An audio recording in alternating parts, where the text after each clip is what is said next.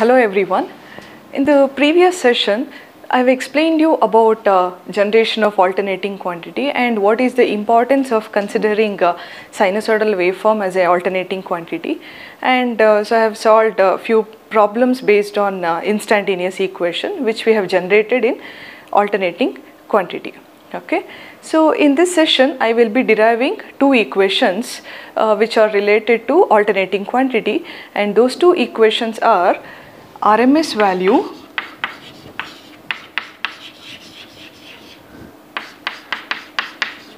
and average value. So these two are the very important derivation or important equations, okay, to represent alternating quantity. Now I will be deriving expression that is RMS value, and we also call it as root mean square value. Okay, RMS stands for root mean square value, and RMS value is also known as effective value as it gives heating effect, okay, as it gives heating effect when the alternating current passes through a conductor. Okay, remember this RMS value is an effective value. Okay, so effective value, and as it gives the heating effect when the alternating current passes through a conductor. Okay, and this RMS value is a DC equivalent value of alternating quantity. Remember, it is a DC equivalent value of an alternating quantity. Okay, let's see how we can derive this expression, right? And you know the alternating quantity, how we can represent alternating quantity. So considering this alternating quantity as, that is alternating quantity as AC, that means alternating current, and we represent it as I is equal to Im sin omega t. As we have derived this equation in the generation of alternating quantity, so we get instantaneous current, so that we represent it in small I is equal to Im, which is the peak value or the maximum current, sin omega t. Okay, and so here we consider, because since we have the root mean square, so root mean square means we express this IRMS in terms of the square root of, okay, so since we have root here, so we have square root of, so this portion, that is area of one half cycle divided by length of half cycle, is nothing but the average value of a squared current. Right. So this IRMS can be expressed as, it is a square root of, and this part we consider it as average or the mean value of a squared current. Okay. So since we consider the average value of a squared current, so we need to have another waveform that is in squared form. So if we just square this alternating quantity, so what we are going to get? So we get again, this becomes I square. So where I square can be expressed as Im square sin square omega t. Okay. So when we have negative value, so when we have negative alternating quantity, and when we square it, so it becomes positive. So this can be expressed as I square is equal to Im square sin square omega t. So look at the waveform here. Okay, so this waveform is nothing but I square equation, and this waveform is I equation, instantaneous current. Okay, and now we are finding out the area of one half cycle. We consider only one half cycle here, so that is 0 to pi, and area. So here I can just consider area over here. Now, so what we can substitute in this equation? IRMS is equal to, as I have already explained you, so we have, so IRMS is nothing but again a square root of, or the root of, so mean of the squared current. Okay, okay, area of one half cycle means it is I square. Okay, so here because we are considering the squared current, so since we have taken the squared current, here we are substituting I square into d theta, so we need to integrate because it is area and divided by length of half cycle. Length of half cycle is, which is 0 to pi, so we can substitute this as pi, and in the next step you can see, so we have 0 to pi and divided by again pi, and we are integrating with respect to theta.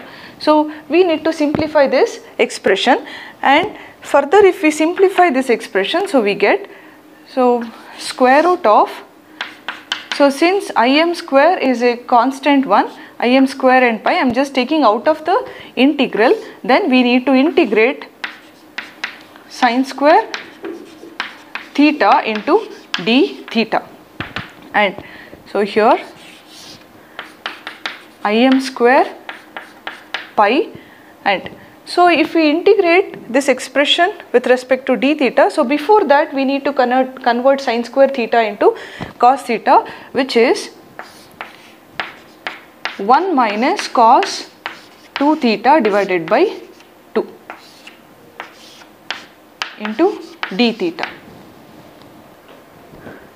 And here if we integrate this expression with respect to theta, so we will be getting this equation, and we need to apply the limit 0 to pi. And if we apply the limit 0 to pi, and here this will be replaced as pi, and so this becomes 0 if we substitute pi, that is sine 2 pi becomes 0. And in the next equation you can see, so we get only pi, and where the next term becomes 0, so Im square by 2 pi into pi minus 0, and pi gets cancelled. So here you get square root of Im square by 2. So in the last expression you can see IRMS is equal to Im by root 2. Next we have average value, and this average value is an arithmetic value of an alternating quantity. Okay, and so this equation can be obtained by taking the average of the instantaneous value over a period of half cycle. So you can see in this alternating quantity, so here we are just considering instantaneous equation, which is I is equal to Im sine omega t, where omega t is equal to theta. Okay, so here we are just finding out the average value. So how we can obtain this equation? That is by taking the average value of the instantaneous current.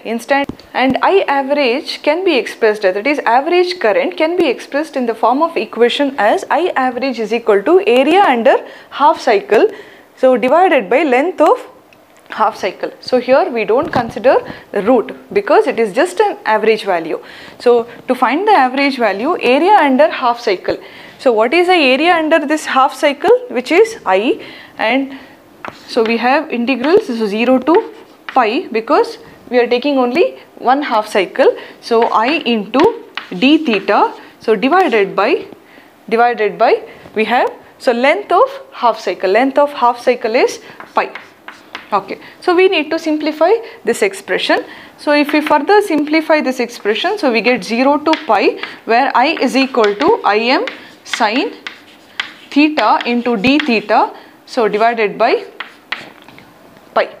Okay, in the next part, so we can have this 1 by pi, and so we need to integrate this expression and take this Im out of the integral since it is constant.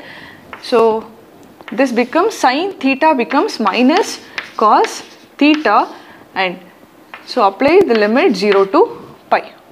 Okay, so 0 and pi, and in the next step we get Im by pi, and this becomes, so if we substitute here, like cos pi becomes, okay, so you can have minus cos pi minus of this minus, so plus cos 0.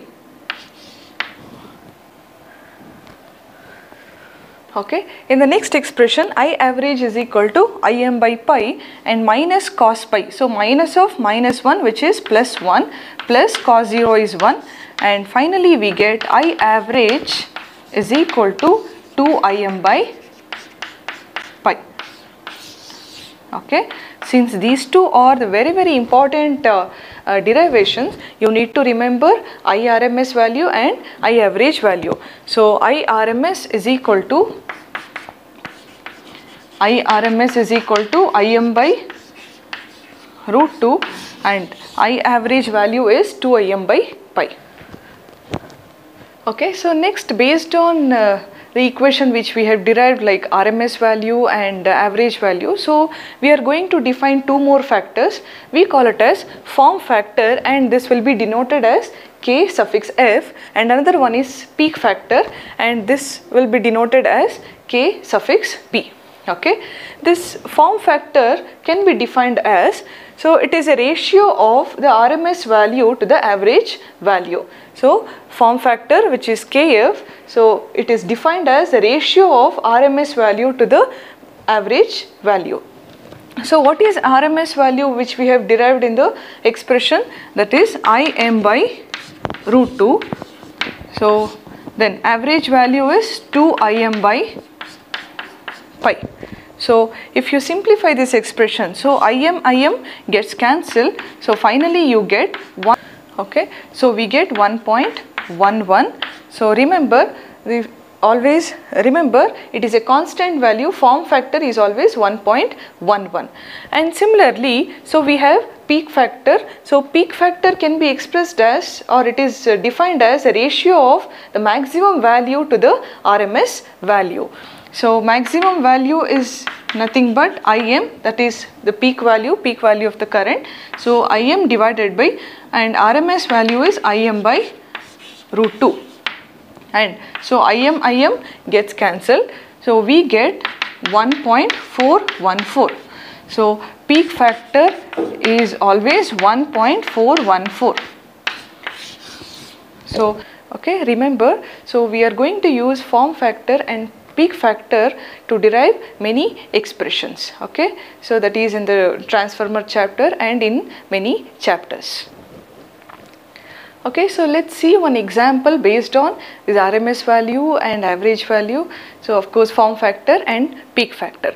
Okay, so in this given problem, what is the equation for a sinusoidal current of 25 Hertz? Okay, the frequency value is provided in the problem having an RMS value of 40 amperes. So RMS value is given in the problem, and initially we need to write, okay, equation, instantaneous current equation. So how we express instantaneous current equation, which is I is equal to Im sin omega t.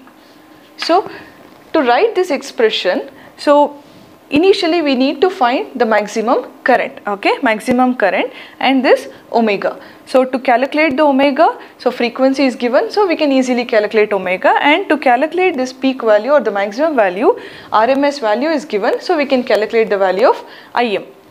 So, and before we write this equation, so we need to find out Im,